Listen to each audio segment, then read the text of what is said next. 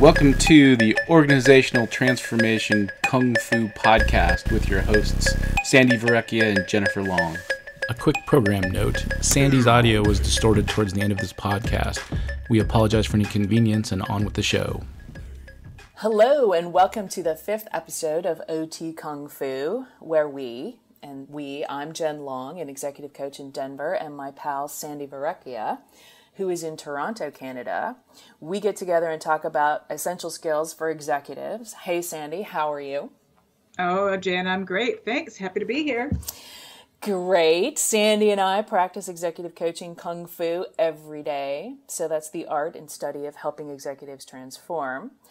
Maybe, Sandi, you can tackle the OT Kung Fu and what that means for those who may be joining us for the first time. For sure. We had a lot of fun making up this name. OT Kung Fu is the short version for Organizational Transformation Kung Fu. And it really well describes the art of Kung Fu as the study, learning, or practice that requires patience and energy and time to complete. And we believe, for sure, that organizations could learn a great deal from this practice. And we think it's the perfect metaphor for organizational change. So we're going to make change in for today. We're going to talk about change around conflict. In fact, we're calling it productive conflict, which is a change in and of itself, right? Most people just think of conflict as conflict, and that's a bad thing. And we've been brought up or culturized in most organizations to think of conflict as something that we need to mitigate, to resolve, to make go away. Can't we all just get along? And what we're really doing when we're avoiding conflict is we're not dealing with the tough issues. And more importantly than that, we're not making the best decisions because of it. And that's the business impact. Huge business impact. And we see it all the time. People avoid conflict like it's the plague, right? And you also have the people impact. When you avoid people or topics that are fraught with potential conflict, you hold back your thoughts and your feelings. Right? And you also end up having to pretend that things are fine. And in fact, they may not be for you or others. And that's difficult to kind of work in that environment as well. And it's difficult when people don't maybe hold the same point of view as you, and you don't want to wade into those mucky waters. So avoiding conflict essentially sows the seeds of discontent amongst your team members and your divisions. And you begin to degrade and diminish the level of trust within an organization. Right, and that's huge, right? So this is when meetings, this is when the meeting after the meeting starts, right? So when the trust starts to go away, this is where our behavior starts to pick up. And we start talking about, we get in little squirrel meetings and talk about things. We talk about other people behind their backs. We start standing up shadow organizations because those of us who want to believe the same thing all start working in one direction. Decisions get made without full disclosure. We don't share the context of a decision because we don't want to open the door for what the conflict might be. And the sad thing is none of it's really ill-intended, right? Most of the time, people don't start out thinking, well, if we can talk frankly, then we'll just, if we can't talk frankly, I'm just going to throw a wrench in the whole thing. They're not out there trying to make trouble, but we just inadvertently go there and it becomes troublesome. We're generally having side conversations and making quiet decisions with the intention of doing the right things as we see them, right? We're all trying to move forward because we still want to achieve the goals as we see them, building whatever kind of coalition of people we can gather around our viewpoint. Right.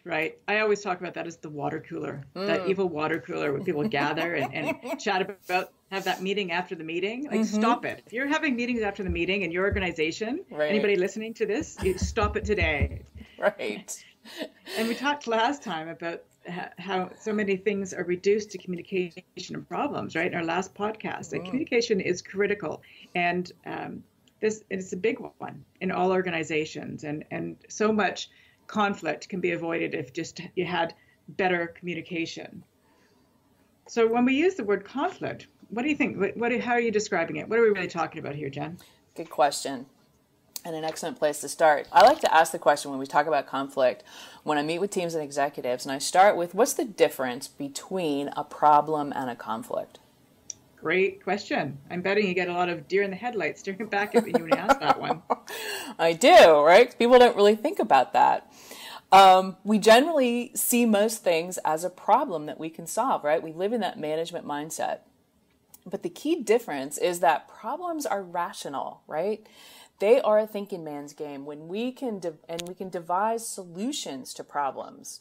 We can test it out, we can see if they address the issue, and then we can make all the necessary adjustments and move on, right? Problem solved. Completely. All right. But when it comes to conflict, this is generally a problem that has gone unaddressed for a long time. So it's escalated. So it starts as a problem, but it escalates to a conflict because it has high impact for people at an internal level, which means it's pushing up against their values and beliefs. So what that really means, it's emotionally driven. So the shorthand, problems are rational, driven by the mind, the thinking. Conflicts are driven by the heart. They're emotional. Do you have any examples? Yeah. So let's say you've got a person on your team that does really, really good work. They're excellent, really outstanding at the details, great analysis, super articulate. And when they contribute, it's a game changer for everyone, right? It's important that they participate and their work is contributed.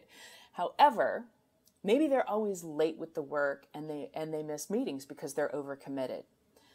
So the key here word is always, right? So if they're always late, no matter how many times you speak to them and they promise they'll get stuff in or they'll show up to the meeting, they don't. And over time, because this goes on and on, it stops being a problem and then it escalates into a conflict because there's no solution. And everyone on the team starts to get angry and fed up, which is where the emotional side starts to engage, right? Everyone becomes emotional about it as opposed to rational. So this is brought on by the conflict between the value we hold as a team member, where you show up, right? You respect others' time, you contribute, and you bring the work in on time as expected. But this person consistently lets us down on this. So it's rude, it's insensitive, it's selfish, it's pushing against my values and my truths about how teams work. Right. And again, communication and trust is that underlying piece, right? So I have another example. So I can tell you right now, I'm working with a client group.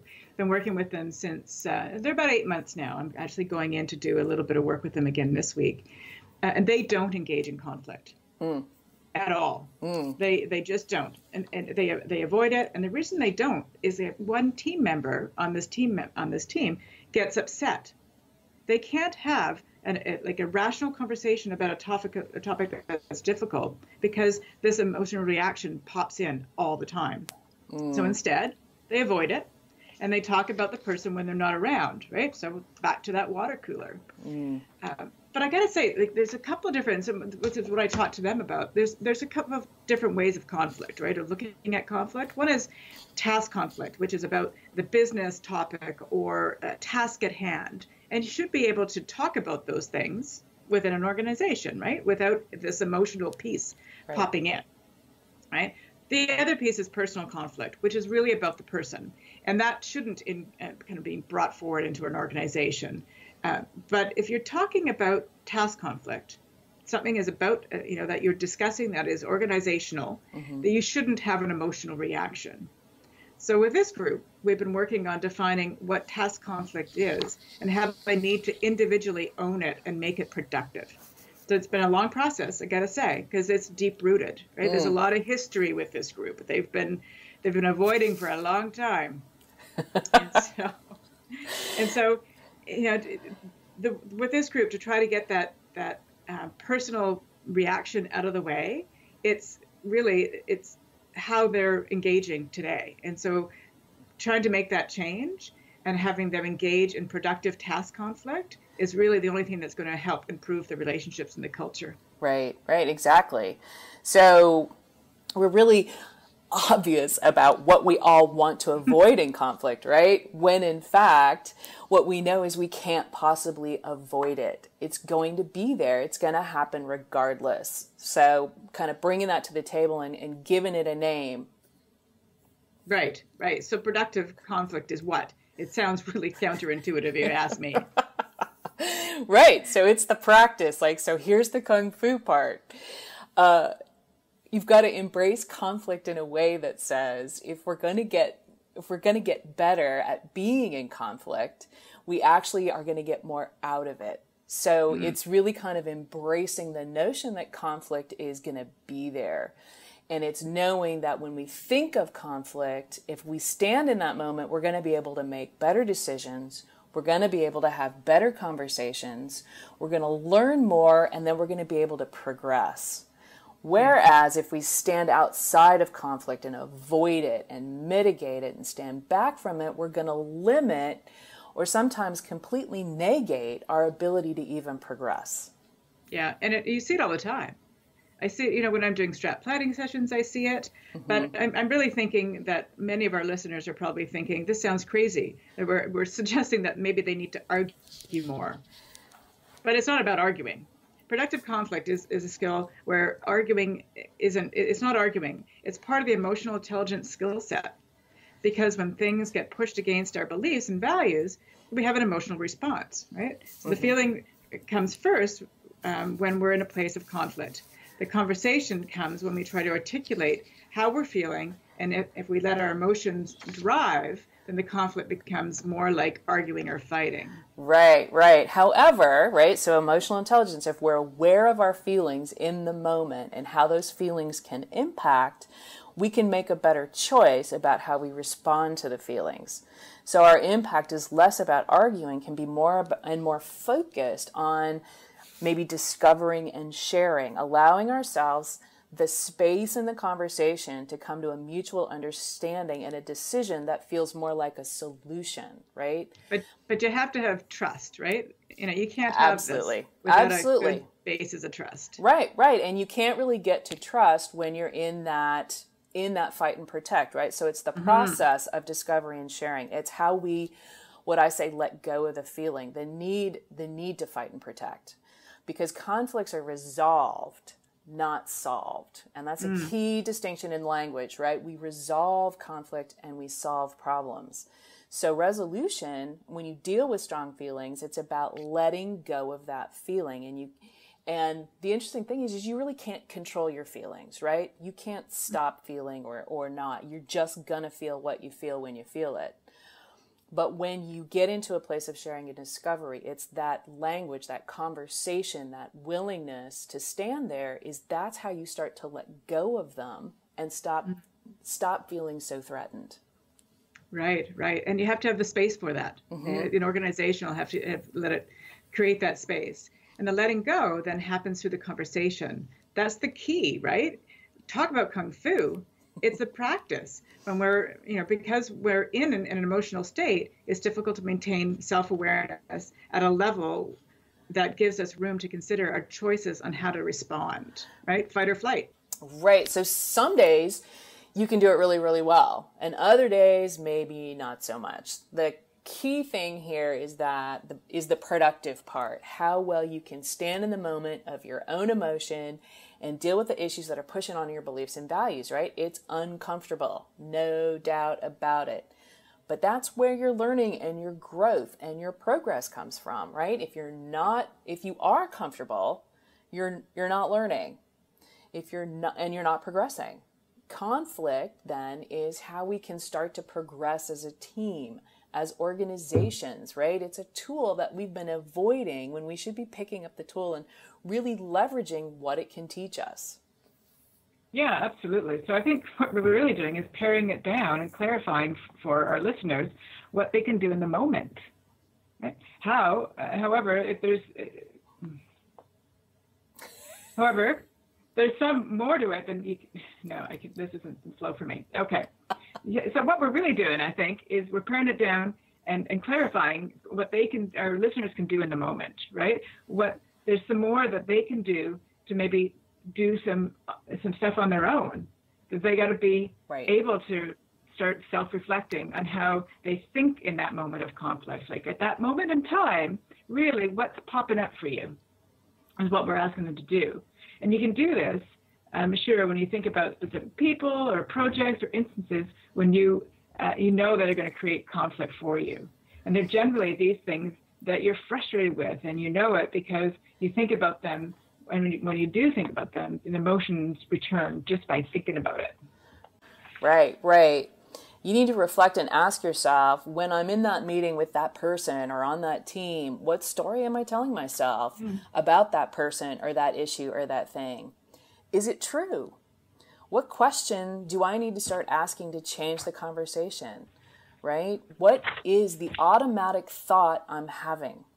And until you can do that, you're not really able to progress through the questions that you can then start to ask out loud to move forward and to reap the benefits of conflict. Yeah. Do you think back to the team that I've been working with? That's exactly that point, right? What emotions come up for all the other people on this team when that one person gets so emotional when they start to engage in any kind of conflict?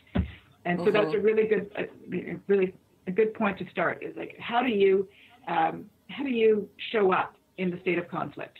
What comes up for you? So that's some serious homework for all of our listeners to begin to practice.